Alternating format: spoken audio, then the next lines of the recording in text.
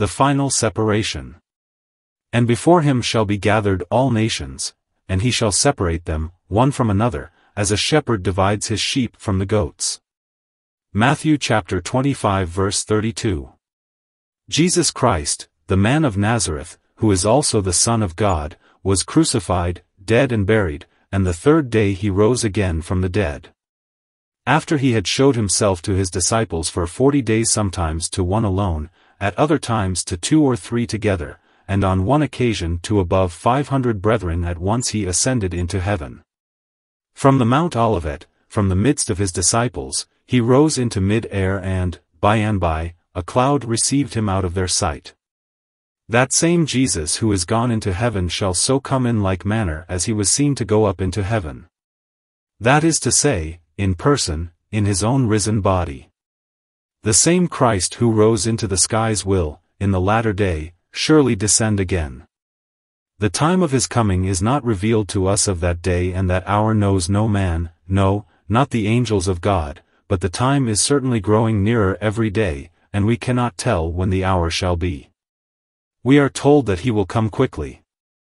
It seems a long time since that was said, even 1,800 years, but we remember that things which are slow with us, may be very quick with the Lord, for one day with the Lord is as 1,000 years, and 1,000 years as one day. It is not for us to know the times and the seasons. They remain hidden in the purpose of God. For excellent reasons these times and seasons are unrevealed, that we may be always on the watchtower, not knowing at what hour the Lord Jesus may be revealed. To the ungodly world he will come as a thief in the night and take them unaware. But we, brothers and sisters, are not in darkness that that day should overtake us as a thief. Being children of the day, we are taught to be wakeful, and standing in the clear light, with our loins girt, we ought to be always looking for our Master's appearing. Always are we to be watching, never sleeping. Our text tells us that as one result of his coming there will be a general judgment. I am not going, tonight, to try and arrange the other events which will happen at the Lord's coming. It is probably true that at his coming there will be, first of all, a resurrection and rewarding of his saints, a dividing of the 10 cities and the 5 cities, according to the faithfulness of those who were entrusted with talents. And at the close of that period will come that last tremendous day of which prophets and apostles have spoken. The day that many thought should never come. That all the wicked wished should never come. That all the righteous had expected long. Day greatly feared, and yet too little feared. By him who feared it most. A day of fear and wrath. A day of destruction of the ungodly. A testing day to all mankind. A day which shall burn as an oven. We may tremblingly say of it, who may abide the day of his coming, and who shall stand when he appears? For he is like a refiner's fire and like fuller's soap. At that day when Christ shall come he shall judge all nations. There will be gathered before him not only the Jews, to whom the law was given, but the Gentiles, also. Not merely those nations who for many an age have heard the gospel, but those to whom it shall then have been but lately published, for the kingdom of God must be published throughout all nations as a testimony against them. Everywhere Christ will have been preached, and, then, from all regions, men shall be summoned to stand before him. Remember, not merely all the living nations, but all the nationalities that have passed away. There shall rise from the dead the hosts that perished before the flood, and those, also, who were drowned amid its awful surges. There, too, shall appear the myriads that followed at the call of Nimrod, the swarms of the sons of Japheth who divided the isles of the Gentiles, and the hordes that marched to battle at the command of the kings of Assyria and Babylon. The dead of Egypt shall rise from their beds of spices, or from the earth with which their dust has mingled. The tens of thousands shall be there over whom Xerxes wept when he remembered how soon they would all pass away. The Greek and the Persian, these, shall rise, and the Roman, too, and all the hordes of Huns and Goths that swarmed like bees from the northern hives. They all passed into the unknown land, but they are not lost, they shall each answer to the muster roll in the great day of the Lord. The earth, which is now becoming more and more a graveyard, shall yield up her dead, and the sea, itself, transformed into a solid pavement, shall bear upon its bosom the lonely ones who today lie asleep in her gloomy caverns. All of woman born shall come forth from the prolific womb of the sepulchre, myriads, myriads countless as the drops of the morning, or as the sands of the sea shore. Multitudes, multitudes shall be gathered together in the valley of decision. Their bones shall come together, and breath shall enter their bodies anew, and they shall live once more. Long as they have slept in the tomb, they shall all rise with one impulse and start up with one thought, appear before their judge. The great white throne shall be set on high, all pure and lustrous, bright and clear like a sapphire, as one vast mirror in which man shall see himself and his sins reflected, and on that throne shall sit the Son of Man. That same Jesus who was nailed to the tree and rose to heaven shall sit upon the judgment seat, appointed to determine the cases of all mankind of every age. What an assemblage! No imagination can compass it.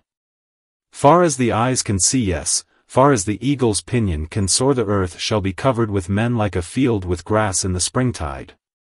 And there will they all stand with the judge upon the great white throne as the common center of observation, for every eye shall see him, and they, also, that crucified him. And all the kindreds of the earth shall wail because of him. It will be a motley throng, as you may well imagine, but the shepherd, the great shepherd, the judge, himself, shall divide them. That division will be the one work of the judgment day. He will divide them as readily and unerringly as a shepherd divides his sheep from the goats. Your business, tonight, shall be to draw the attention of each one to that division, that each of you may inquire what will be the result of it upon himself. I have thought it over on my own account, and desire to think of it, still. I would bid my mind fly into the future and see, for a moment, the pomp of that tremendous day when Christ, with clouds, shall come. I would anticipate the verdict of that hour, and I would think of the dread alternative of heaven or hell. I pray we may all think of it, and, especially you who are unprepared for it, that you may at once fly to him whose blood and righteousness, alone, can make you hold up your head in that tremendous hour. 3 things we shall speak about. The first is the division. The second is the divider. And the third is the rule of the division. The first, then, is the division. Before him shall be gathered all nations, and he shall separate them one from another, as a shepherd divides his sheep from the goats. That is to say, first, they shall be divided into 2 parts, his sheep and the goats. There shall be 2 positions. He shall put his sheep on the right hand, but the goats on the left. Is there no place for a third party? No, for the simple reason that there will, then, be no third class. And there will, then, be none for this reason, that there never was a third class. I know there are some here, tonight, who dare not say they believe in Jesus, but they would not like to be put down among the ungodly. Yet I pray you remember that there are but 2 books, and in one or the other of those 2 your name must stand recorded by the hand of God, for there is no third book. There is the Lamb's book of life, and if your name is there, happy are you. If it is not there, your sins still stand recorded in the book which contains the condemning evidence which will seal the death warrants of unbelievers. Listen to me. There are in this world, nowhere, any other sort of people beside those who are dead in sin and those who are alive unto God. There is no state between. A man either lives or is dead. You cannot find a neutral condition. A man may be in a swoon, or he may be asleep, but he is alive. There is no state that is not within the boundary of either life or death. Is not this clear enough? There is no state between being converted and unconverted, between being quickened and being dead in sin. There is no condition between being pardoned and having our sins upon us. There is no state between dwelling in darkness and being brought into marvelous light. One or the other must always be our condition, and this is the great folly of mankind in all times, that they will dream of a middle state and try to loiter in it. It was for this cause that the old prophet, standing on Carmel's brow, said, "How long halt you between 2 opinions? If the Lord is God, follow him, but if Baal, follow him."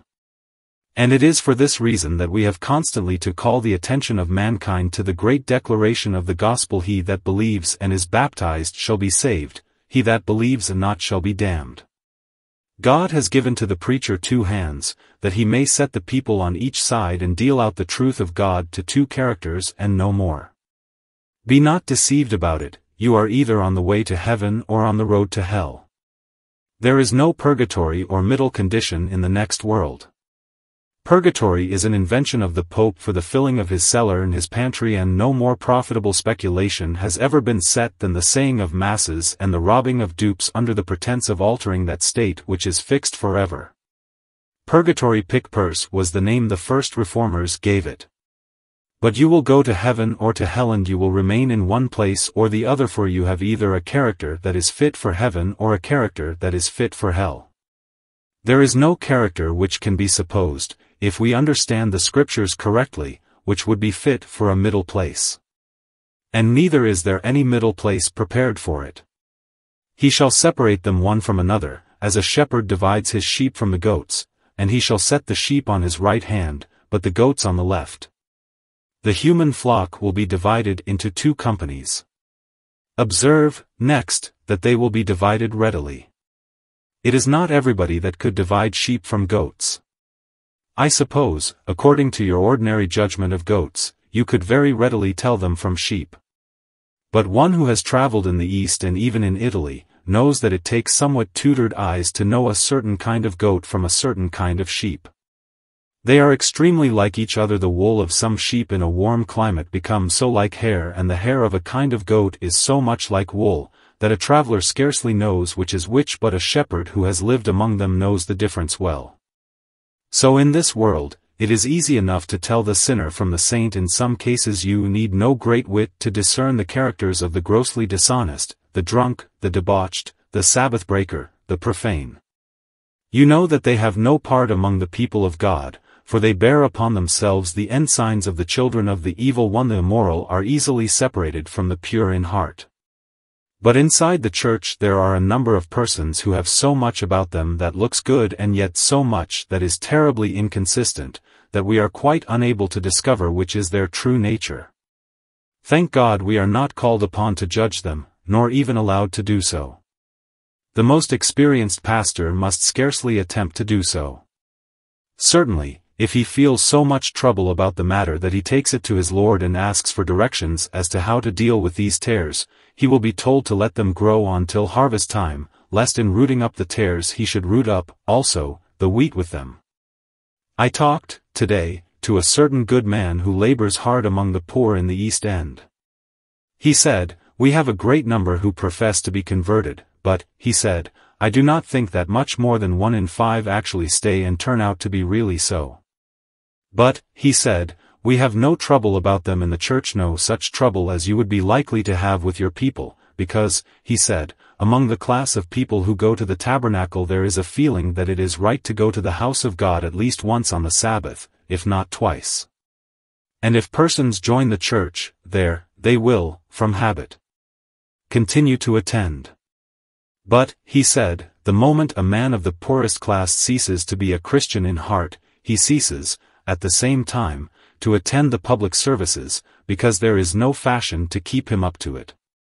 And so he follows his own tastes, stops at home and loafs about, and in all probability gets drunk, or falls into some other of the common vices of his class, and he is sifted off at once.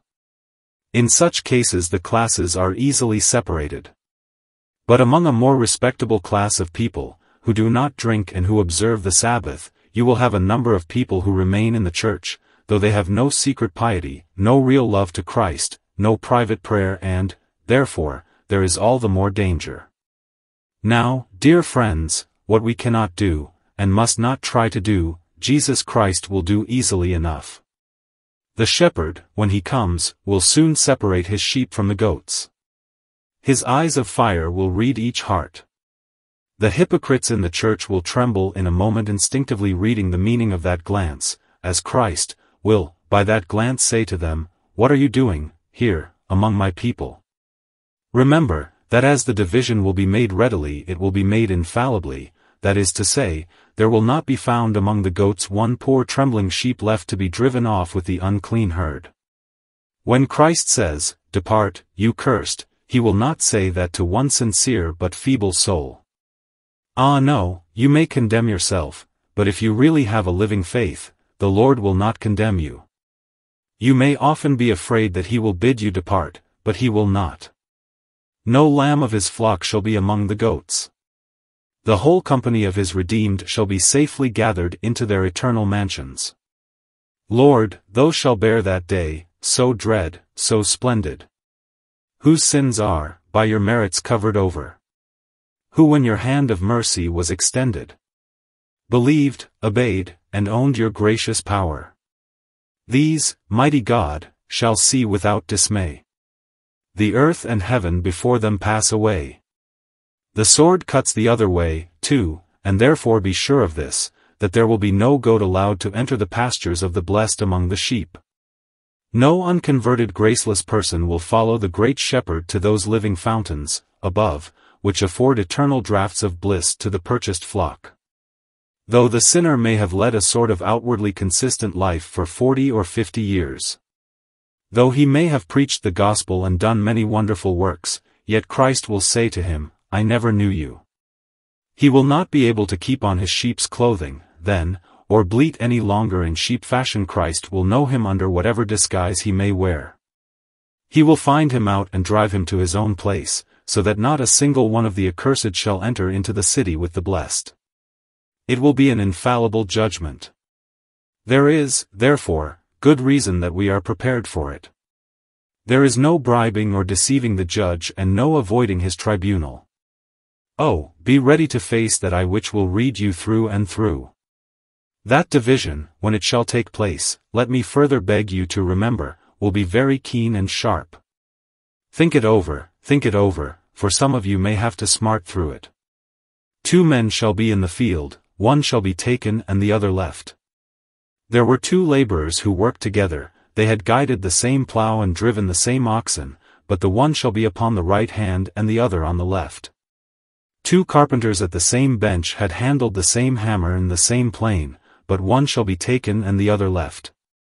2 had served in one shop at the same counter with the same goods and one shall be taken and the other left. They were familiar acquaintances and old shop mates, but one shall rejoice to hear the welcome come, and the other shall tremble as he receives the dread sentence, "Depart."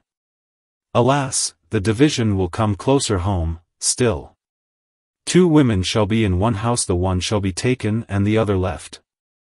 2 women shall be grinding at the mill, that is, engaged about the household duties, grinding the morning's breakfast corn. One shall be taken and the other left. So you may be 2 servants in the same house, cook and housemaid, one saved and the other lost. 2 sisters living together under the same roof, one brought into glory and the other cast into shame. 2 of you may be dwellers under the same roof, eating bread at the same table, drinking from the same cup, and yet one of you shall feast at the eternal banquets and the other shall cry for a drop of water to cool their burning tongue. You would not like to be separated, but separated you must be. Alas, there will be a separation still more painful. 2 shall be in one bed, the one shall be taken and the other left, the husband torn away from the wife and the wife taken from her husband. Oh, there will be partings, and, consequently there will be weeping at the judgment seat of Christ. Not for the godly, for in them the glory of their Lord will swallow up all other thought, but for the Christless, the prayerless, the graceless.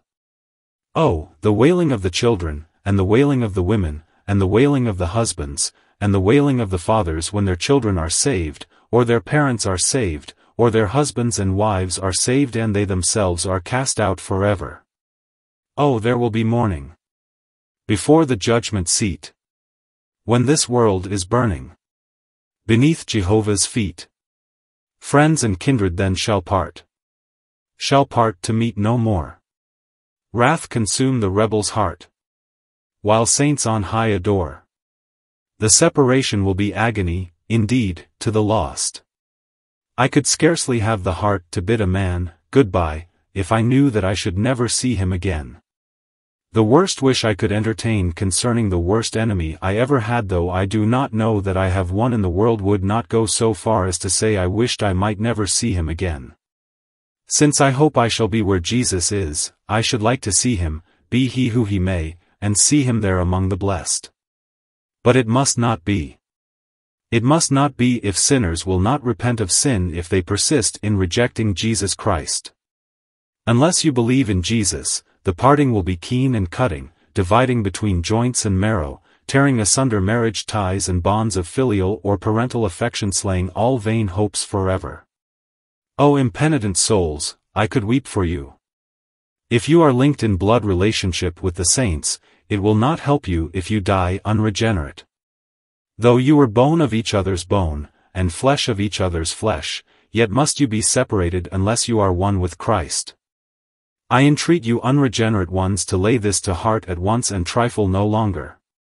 That division, dear friends, remember, will be very wide as well as very keen, for the division will be such as will be represented in its distance by heaven and by hell. And what a distance is that!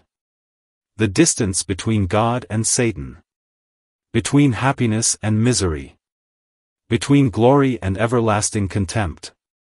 Between infinite joy and boundless sorrow. Between songs and weeping. Between triumphs and wailing, feasting and gnashing of teeth. If the only division would be such as might arise from difference in degrees of glory, if such there is, one might still pine to have the companionship of our dear ones, but the difference is between heaven and hell, and Christ says of it that there is a great gulf fixed, so that they that would pass from us to you cannot, and neither can they come to us that would come from there. The distance will be wide as eternity, the separating gulf will be deep as the abyss and impassable as hell. And, remember, the separation will be final. There is no flinging a bridge across that vast abyss. Damned spirits may look down into that dread gulf, into the unutterable blackness of its darkness, but they will never see a hope of crossing to the land of the blessed. The key is lost, they can never come out of the dungeon of despair. Forever, forever, forever, is written upon the chain which binds the lost spirit. No hope of restoration was ever indulged by a man in hell, and it is idle to dream about it now. Of all figments of the imagination, it has the least support in Scripture. The lost sinner is forever separated from Jesus and from the disciples of Jesus, however near akin in the flesh those disciples may have been to him. Unalterable and eternal is the separation. Beloved, these are such weighty things that while I dwell upon them I feel far more inclined to sit down and weep than to stand up and speak to you. The theme causes me to feel the weakness of mere words, and in a measure makes me lose the power of expression, for what if any of you should be lost forever? It was a touching thing to me, yesterday, when I saw a sister in Christ who has been my hearer for many years. She told me that she was decided for Christ by my saying, when I went away last time, that perhaps I might never address you again and might find a grave in a foreign land. I felt that it might be so at the time I uttered the words, though I am glad that they have not been fulfilled. She thought, well, he has been preaching to me these many years, and if I die unconverted, I shall never see him again. And then it flashed across her mind, how much worse to feel that I shall never see the King in his beauty. I shall never see the Savior. And she was thus led by the Holy Spirit to give her heart to Jesus. Perhaps the Lord may use the thought of this separation to move some of you to say, I will come to Jesus and I will rest in him. O Lord, my God, grant it may be so, for Jesus' sake. 2. We have spoken about the division. We will now have a few words about the divider. He shall separate them, one from another. Christ Jesus will be the divider of the race of men into two parts, and this I am glad to know, because, first of all, this will be the occasion of lasting, yes, of eternal joy to all the saints. No child of God will ever have a doubt in heaven, but it is necessary that they begin their bliss with a very strong assurance of divine love, or else, I think, they might. Unless God had ordained the method at which the text hints, I could well imagine myself in heaven saying to myself, after I had been there a little while, oh, can it be that I am here? I do remember the sin of such a day and the shortcomings of such an hour, and my murmurings, and my unbelief, and all my departures from my God, and am I here, after all? I could imagine, if there had not been the means used to put an end to such a possibility, my saying, surely I am to taste this only for a moment that I may be driven to my due deserts, after all, that my hell may be made the more terrible because I have seen what heaven is, and that my hunger may grow the more intolerable because I have eaten of the bread of angels. If such a fear were possible, behold the answer to it. He, the judge, himself, has said, Come, you blessed of my Father. That judge cannot be mistaken, for he is Jesus the infallible Son of God. God himself has blessed his chosen, and Jesus tells them so in the most plain terms. Come, you blessed of my Father, inherit the kingdom prepared for you. Since Jesus has decreed this everlasting happiness, the child of God cannot doubt throughout eternity. That voice will sound forever in his ears, sweeter than music of flute or harp or dulcimer. Come, you blessed of my Father. Why, it will be the very basis of the bliss of heaven to think, Jesus bade me come. Who shall ask me the question, how came you in here? Did not he admit me? Who shall question my right to be here? Did not he say, Come, you blessed of my Father? Do you not see that it is a choice and comforting fact that we shall not divide ourselves at the last, nor shall an angel do it who might err, but the divider will be Jesus, himself, the Son of God. And, therefore, the glory which he metes out to us will be most surely ours, and we may enjoy it without fear. But then, note on the other hand, that this will increase the terror of the lost, that Christ will divide them. Christ, full of infinite love, would he destroy a sinner unless it must be? He that would have saved Jerusalem and wept because it must be destroyed. The guilty city was resolved to perish, but as her Lord pronounced the sentence, he wept. When I hear of a judge putting on the black cap to condemn a man, I like to read in the papers, the judge's voice faltered and he was evidently unable to suppress his emotion as he uttered the sentence of death. What right-minded man could be otherwise than moved when compelled to deliver his fellow creature to the gallows? But no judge on earth has such compassion for his fellow man as Jesus has for sinners. And when it comes to this, that he says, I must do it, I must condemn you, then, sinner, it must be so, indeed. When incarnate love says, Depart, you cursed, you must be cursed with an emphasis. You must be infamous beings, indeed, when he, whose lips drop blessings as lilies drop sweet-smelling myrrh, when he calls you so. There must be something very horrible about you that he should bid you, Depart. And, indeed, there is an abominable thing in you, for unbelief in God is the most horrible thing, even in hell. Not to believe that God is love is worthy of the utmost condemnation. You will have to say, if you are lost, I was condemned by the most loving judge that ever sat upon a judgment seat. The Christ that died lifted his pierced hands at the very moment when he said, Depart, you cursed. Yet there is something more, though this might be enough. If you should be lost, as God forbid you should, it will infinitely add to your terror to know that you were condemned by one who is infinitely just. You will feel that the Christ who condemned you was the holiest of men, in whom was no sin, and, besides that, he is pure and perfect God, so that you will not be able to quibble at the sentence. Neither will there be any question about a new trial. Your own conscience will make you feel that the decision is final, for it is just, and you will be too well assured of its reality and certainty, for he who will pronounce that sentence is the God of truth. He said, I am the way and the truth. You would not have him for the way, but you will find him to be the truth. And when he pronounces you cursed, cursed you will be beyond all question. Once more, if he that condemns you is the Christ of God, you will know that he has power to carry out the sentence, for all power is given unto him in heaven and in earth, and the government shall be upon his shoulders. And if he says, Depart into everlasting fire, into that fire you must go. If he declares that the fire shall never be quenched, depend upon it, it will burn on forever. And if he decrees that the worm shall never die, that worm will live and gnaw to all eternity, for he who gives forth the sentence is able to make it good. Remember how he said, Verily, verily, I say unto you, heaven and earth shall pass away, but my word shall never pass away? Firmer than the rocks shall stand the irrevocable decree. These shall go away into everlasting punishment and the righteous into life eternal. My soul trembles while I thus proclaim Jesus as the judge whose awful voice divides the sinners from the saints.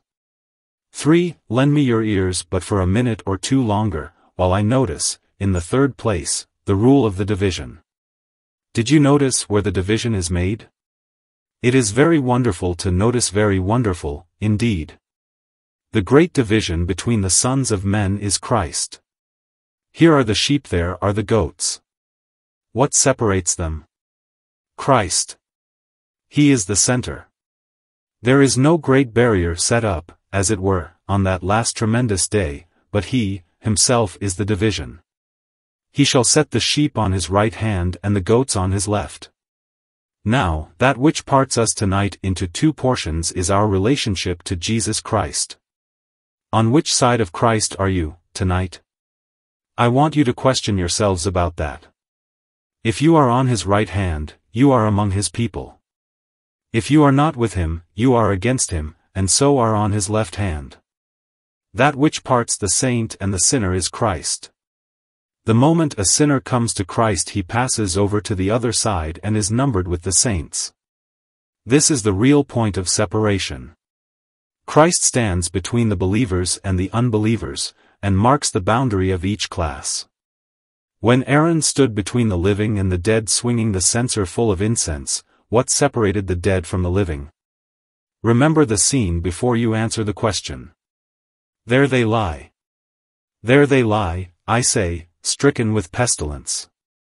The unseen avenger has slain them in heaps. But here are the living, rejoicing and safe. What separates them? The priest standing there with the censer. Even thus, our great high priest stands, at this moment, between the living and the dead, while the incense of his merits ascends before God and makes the most real dividing wall between dead sinners and those who are alive unto God by Jesus Christ. Christ is the divider. Christ is, himself, the division. But what is the rule by which he separates the people? The rule of the division is, first, actions. Actions. Did you notice that? He says nothing about words. He dwells upon deeds of mercy. I was hungry and you gave me meat. I was thirsty and you gave me drink. I was naked and you clothed me. These are all actions. Now, perhaps you would have liked the judge to have said, you were in the habit of singing hymns out of our own hymn book. You were known to talk very sweetly about me and call me, Master and Lord. You were accustomed to sit at the communion table. Not a word is said about these things. No, nor is anything said about ceremonial actions. He does not say, you used to bow before the crucifix. You reverently stood up at one part of the service and knelt at another. You walked round the church singing the processional hymn. Nothing is said about these performances, only common actions are noticed. I was hungry and you gave me meat. I was thirsty and you gave me drink. These are all commonplace matters. Actions will be the great rule at the last judgment. I am not preaching, now, contrary to the gospel, but only repeating in other words what our Lord, himself, has said. We shall give an account for the deeds done in the body, whether they are good, or whether they are evil, is the statement, not of the law, but of the New Testament of our Lord and Savior Jesus Christ. Those that have done evil shall go away into eternal punishment. Are we, then, saved by our works? By no means. Yet our works are the evidences of our being saved, and grace will bring out these evidences in our lives if we possess them. A magistrate judges by the actions as proved upon evidence. It is true he may and will have respect to the motive which urged the action, but first of all the actions, themselves, must be before him in evidence. And so here the king mentions the actions that were done. Let us notice that the actions which were the rule of judgment were, all of them, actions about Christ. I want you to carefully note this. The Lord says, I was hungry and you gave me meat. I was thirsty and you gave me drink. I was sick and you visited me. This summary is made up of actions about Christ. I will, therefore, earnestly put this question to each of you: what actions have you ever done in reference to Jesus? I am a church member, says one. I will not hear about that just now, because the judge will not say anything about it. I am glad you are an avowed disciple, if you are honestly so, but do your actions prove that you are really so? That is the question. Have you ever done anything for Christ? Have you ever given anything to Christ? Could Christ say to you, I was hungry and you gave me meat? I was thirsty and you gave me drink? Now, I know some professors of whom I fear that Jesus Christ could not speak thus, for he cannot speak that which is not true. Their pockets are hermetically sealed, like tins of Australian meat. Even the smell of their money never reaches Christ's poor. Give meat to a hungry man? Not they. Let him go to the parish. Give clothes to a naked man? Not they. What do we pay taxes for? The idea of giving anything to another, or doing anything for another, without getting paid for it or praised for it, seems to them to be out of all character. Now, selfishness is as much opposed to the spirit of the gospel as the cold of the northern region is to the warmth of the sun. If the sun of Christ's love has shone into your heart, you will love others and you will show your love to others by desiring to do them good in all sorts of ways. And you will do it for Christ's sake, for Christ's sake, so that when he comes, he will be able to say, I was hungry and you gave me meat. I was thirsty and you gave me drink. I was sick and you visited me. I was in prison under reproach and you came unto me. What have your actions been with regard to Christ? I pray you, brothers and sisters, who are one with me in the profession of allegiance to Christ, judge yourselves by your actions with regard to him, as I, also, will judge myself. Now, notice that Christ, as it were, inferentially, tells us that the actions which will be mentioned at the judgment day, as the proof of our being the blessed of the Lord, spring from the grace of God, for he says, You blessed of my Father, inherit the kingdom prepared for you from before the foundations of the world. They fed the hungry, but sovereign grace had first fed them. They clothed the naked, but infinite love first clothed them. They went to the prison, but free grace had first set them free from a worse prison. They visited the sick, but the good physician, in his infinite mercy, first came and visited them. They evidently had no idea that there was anything meritorious in what they did. They had never dreamed of being rewarded for it. When they stand before the judgment seat, the bare idea of there being any excellence in what they have done will be new to the saints, for they have formed a very low estimate of their own performances, and what they have done seems to them too faulty to be commended. The saints fed the hungry and clothed the naked because it gave them much pleasure to do so. They did it because they could not help doing it, their new nature impelled them to it. They did it because it was their delight to do good and was as much their element as water for a fish or the air for a bird. They did good for Christ's sake, because it is the sweetest thing in the world to do anything for Jesus. Why is it that a wife is so kind to her husband? Because it is her duty, you say. All very well, but the real reason is because she loves him so intensely. Why is a mother so careful over her baby? Is there any rule or act of Parliament commanding mothers to be fond of their little ones? No, there is no act of Parliament. There is an act of God in the bosom, somewhere, passed in the chamber of the heart, and the mother cannot but be kind. Now, when the Lord puts a new nature into us and makes us one with Jesus Christ, we cannot help loving his people. And, seeking the good of our fellow men and the Lord Jesus Christ will be, at the last day, an evidence that there was love in the heart, because love was shown by your actions.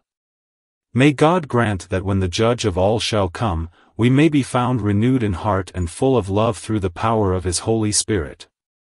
Oh, says one, I wish I had that renewed heart which would produce such actions. Jesus can give it to you. You will always live for self in some sense or other until you are saved. Even the most philanthropic who have loved their fellow creatures best, without religion have generally sought their own esteem. And the verse is true concerning the praise of our fellow creatures. The proud, to gain it, toils on toils endure. The modest shun it but to make it sure. But when you receive a new heart you will not live for the approbation of your fellow men. Then your alms will be done in secret and you will not let your left hand know what your right hand does. Then, when you do your kindnesses, it will not be that others may publish abroad the announcement that you have visited the sick and clothed the naked, but your deeds will be done behind the door and in the corner, where none shall know of them but your God and the grateful recipients of your bounty. You will quietly put into the treasury the 2 mites that make a farthing and think yourself unobserved, but one who sits over against the treasury, who knows your heart, will take good note of it. Your Lord will accept what you do because you do it out of love to Him, and at the last great day, while you blush to hear it, He will tell it to the angels and to the listening hosts of earth and heaven and swing wide the gates of immortal bliss and let you in, according to the promise of His grace. God bless you, beloved, for Jesus' sake. Amen. Portion of Scripture read before SRMO in Matthew 25. Hymns from our own hymn book 846, 362, 360.